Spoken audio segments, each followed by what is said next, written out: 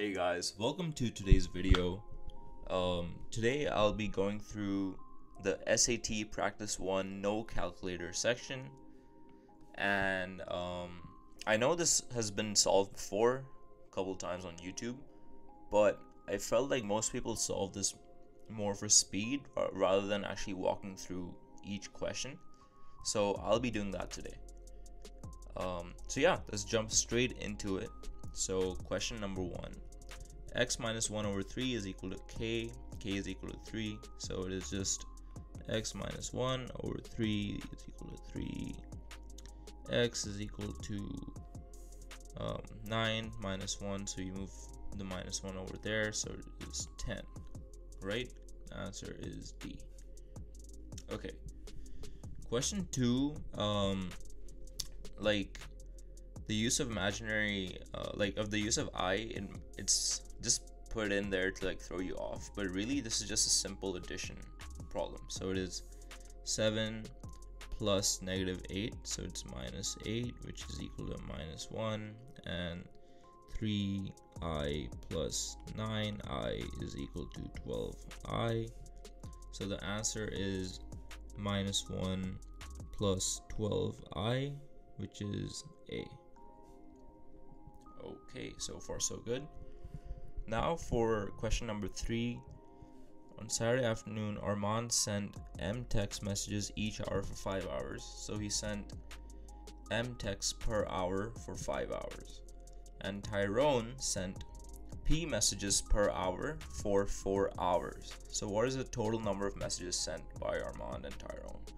So the total sent by Armand, who once again sent M texts per hour for 5 hours. Hence, in total, he must have sent 5 M messages, correct? And as for Tyrone, he sent P messages per hour for 4 hours. So that was plus 4P. Answer is number C. I mean, letter C. Alright, next one. Kathy is a repair technician. Each week she receives a batch of phones that need repairs. The number of phones she has left to fix at the end of each day can be estimated as P is equal to 108 minus 23D, where P is the number of phones left and D is the number of days that she has worked that week. What is the meaning of 108 in this equation? So first thing to notice is that there's no variable attached to 108, right? It's purely a constant. So what I like to do in a question like this is simply think about not day 1, but think about day 0, when she hasn't gone to work at all. All right, so if you make D is equal to 0, it is P is equal to 108 minus 23 into 0, which is equal to 108, meaning that on day 0 she has 108 phones left to fix, meaning that each week she starts with 108 phones to fix. So the answer has to be B. Okay, next question.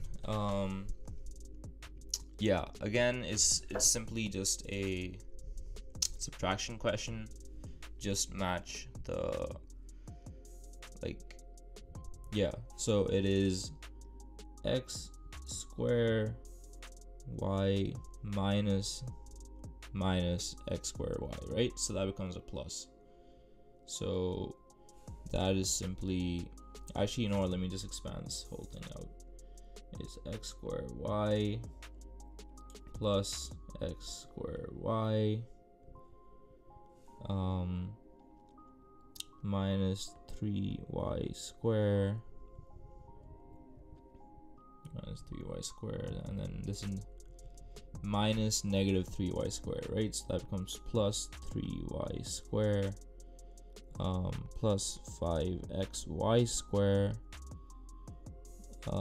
minus positive 3xy square, so that's negative 3xy square. So it is 2x square y plus 2xy square, which is equal to number C. Alright. Pediatrician uses a model to estimate the height of a boy in terms of that between the ages of 2 to 5. Based on this model, what is the estimated increase in inches of a boy's height each year? So this is what the SAT often does. It adds like additional numbers and details to throw you off, basically, right? This is like to trick you. Like, you can ignore this whole part. Just purely looking at our model is 3a plus 28.6. We can see that each time when the variable is equal to 1, it's 3. When a is equal to 2, it becomes 6. When a is equal to 3, it becomes 9, right? So it always increases in an increment of 3. So the answer has to be A, just based off this equation. You can directly look at it and just see the 3, so it has to be that. Okay, now for question number 7. It's a simple rearrangement question, and they've tried to make it more complicated by just putting these long expressions. But really, I mean, a simple way of looking at it is, say we call this A and we call this B, right? And we want to put everything in terms of P. Well, then it would just be M is equal to A over B P. So then P would simply be MB over A, correct? So yeah, it's as simple as that. We basically just have to put the denominator in the place of the numerator, and the current numerator, which is this, has to move to the denominator. So the answer is P is equal to this to B, basically. Yeah. Now for question number 8, A over B is equal to 2. What is the value of 4B over A? So first, let's do the inverse. So B over A is equal to half. Therefore, 4B over A is equal to 4 times half, which is equal to 2. So answer is C. Next, systems of equations. So here we basically have to eliminate one of the variables. So let's eliminate y. I just chose that. So it is 3x plus 4. Y is equal to minus 23. How will we eliminate y? By multiplying this whole equation, by minus 2. So that'll become positive x, right? So it'll become 2x minus 4y is equal to 38. So now it is 5x, because we add these two equations together. So it's 5x is equal to what is 38, 23, 15. Yeah, so then x is equal to 3. And so just looking at our options, we see there's only one where x is equal to 3, so the answer has to be B. Now for this one, g over 4 is equal to that. Alright, so we just plug it in. So a4 square plus 24, so then it's 16a plus 24. Oh wait a minute. Okay, yeah, you could find the answer by expanding this, but you see how there's an x square here? So because there's an x square, it doesn't matter whether it's 4 or negative 4, because the answer is still, the outcome is going to be the same. It's 16 either way, regardless. So they've given us the answer. The answer is A, 8. Yeah, always watch out for that. Like, sometimes they always have a couple shortcuts that you can use. So yeah, sneaky one. Okay. All right, number 11. yeah, let's just put these two equations together. So it is 2.35 plus 0.25x equals to 1.75 plus 0.40x. Okay, subtract 1.75 from 2.35, which is what, 0.6 is equal to 0.15x. Therefore, oops, that's not how you write therefore x is equal to 4. Now we plug this into either one of these equations. I want to plug it into the first one, this one, because 0.25 times 4 is 1, so it's a pretty simple number. So then it's just 2.35 plus 1, which is equal to 3.35. Hence, D is our correct answer. Okay, now for question number 12. So a line in the xy plane passes through the origin and has a slope of 1.7. Which of the following points lies on the line? Okay, so here is our xy plane, our Cartesian plane, if you want to sound smart, and it passes through the origin. All right, passes through the origin. Now, what does the slope represent? The slope represents the rise over the run, right? The rise, over the run. So in our example, the slope is 1/7, meaning that it will rise by the value of 1 and it will move horizontally by the value of 7. Hence, one of the points which this line must pass through has to be 1/7, given that it passes through the origin.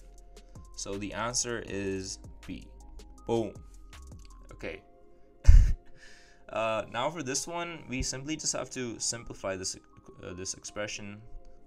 So we do this by multiplying everything by the common denominator. Now, what is the common denominator of this question? Of this expression? It is this. It is x plus 2 times x plus 3. So if we multiply each component of this expression by this over here, what do we get? We get x plus 2 times x plus 3 in the numerator, and that's because we are simply multiplying this by 1, so it has to be just that. And in the denominator, what we get is, just to show you an example, 1 over x plus 2, x plus 2, x plus 3. So in this expression, right, it would simply cancel this out. So this be x plus 3, right? And in this in the expression 1 over x plus 3, this would cancel out, and the value would just be x plus 2, correct? So what we're essentially left with is, let me change the colors. Yeah, so what we're left with is x plus 3 plus x plus 2, which means, so yeah, let's expand this out. So it's a squared plus 2ab plus, oh wait, no, what am I saying? Yeah, okay, let's expand this out. So it is x squared plus 5x plus 6 over 2x plus 5. So the answer has to be B. Okay. Now this is definitely one of the more challenging questions, I think. Like especially under time pressure, I can totally imagine someone not being able to do this.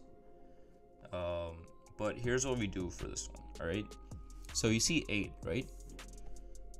What 8 is what power of 2?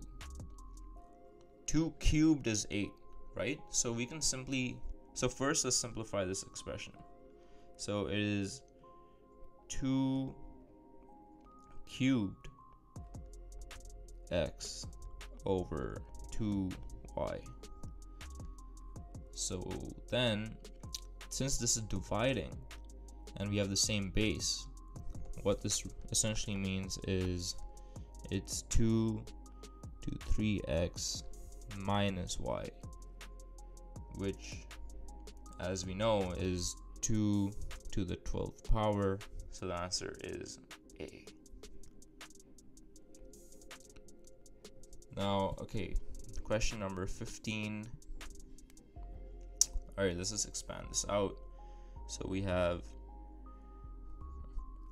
abx squared plus 7ax plus 2bx plus 14 is equal to 15x squared plus cx plus 14. Okay, so just looking at this question, like looking at this equation, we can see that a times b is equal to 15. How do we know that? Well, because it's the same coefficient of x squared, right? Because the coefficient is x squared, we can tell that a times b, the product has to be 15. So what times what gives a product of 15 and a sum of 8? Well, the answer is 5 times 3, right? So either a can be 5 or 3, and b can either be 5 or 3 as well. So first, let's just factor out the x in this. So we have plus x 7a plus 2b plus 14, right? Because we want to know what c is. So c in our expression is 7a plus 2b. That's what we want to know. So first, let's assume a is equal to 5. So if a is equal to 5, then x has to be, so if you assume a is equal to 5, b is equal to 3, right? Then it will be 35 plus 6, which is equal to 41. And if you zoom the other way around, it would be 7 times 3, which is 21, plus 10, which is 31. So the answer has to be D. Alright, these are the long response questions. Let's get started. Okay, so t squared is equal to 4, right? And now we do the square root, so t is equal to square root of 4, which is equal to plus minus 2. But given that t is greater than 0, it means the answer has to be just positive 2. Now for 17. A summer camp counselor wants to find the length x across. Okay, so let's match the values given here, so like the 18,000 feet and all, to like the correct line segments. So AB is 1800 and EB, where's EB?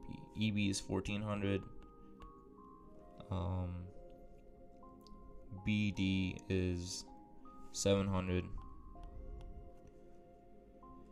and last but not least, CD is equal to 800. And what we also know is that these two angles are equivalent. So in a question like this, right, and we need to find what AE is essentially. So we know that these two triangles are proportionate because of the intersection and the two angles being equivalent. So because of that, we know that these two triangles are proportionate. So if we simply, let's call this triangle A, let's call this triangle B. So if we were to align triangle A in the same way as triangle B, what we would have essentially is this. Let me just redraw triangle A.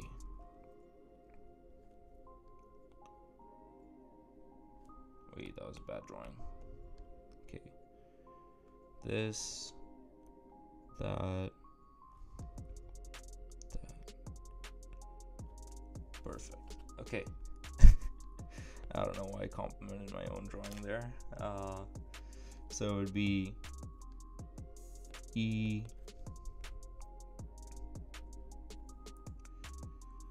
This would be B, and this would be A. And so EB would be 1400. BA would be 1800. So yeah, so you see how like we want to know what EA is, right? So in this example, for triangle, and this is triangle A, by the way, or I'm sorry, triangle little a. So you see how like in triangle B, the like DC is 800 and DB is 700. So you can clearly see how like 700 is proportionate. So wait, let me rephrase this. DB should be proportionate to side EB in triangle A, and DC, this one, should be proportionate to EA here. So because of that, we can see how DB is equal to 700 and EB is equal to 1400. So triangle A is simply just 2x of triangle B. So it's simply 800 times 2, which is equal to 1600. Okay, moving on to question number 18. Again, this is systems of equations. So it's x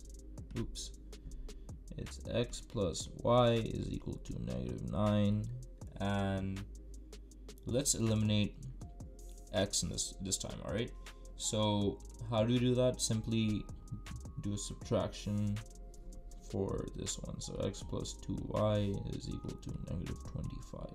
Okay, so since we're subtracting, the x's cancel out. Y is basically y plus, sorry, it's y minus 2y, right? So the answer is -y is equal to 16. Therefore y is equal to -16. We plug this into either one of these equations. Let's plug this into equation 1. So it is x plus minus 16, so it's basically x minus 16 is equal to -9. Therefore x is equal to -9 plus 16, which is 7. So x is equal to 7. That's our answer. Moving on to question number 19. This question is actually a great reminder that you need to memorize your cosine, sine, tan properties. So recall this: sine of x is equal to cosine of 90 minus x. This is a known property. Hence, if sine x is equal to 4 or 5, cosine of 90 minus x is also equal to 4 over 5. There we go. And last but not least, question number 20. A is equal to 5 root 2. 2a is root 2x. So let's make this 2a. So 2a would be 10 root 2 is equal to square root of 2x. We square both sides. Right, let me do this in a different color. So we square both sides. So then we have 100 times 2, which is equal to 2x. So 200 is equal to 2x, therefore x is equal to 100. So guys, I hope this made sense and you guys got some insights from it. If this did help you out, please be sure to like and subscribe. I'll be releasing more videos in the coming days doing the calculator section, and then I'll move on to SAT practice 2, 3, 4, all the way. So yeah, a lot more content coming up, and if you're interested, please make sure to like and subscribe. Thank you so much.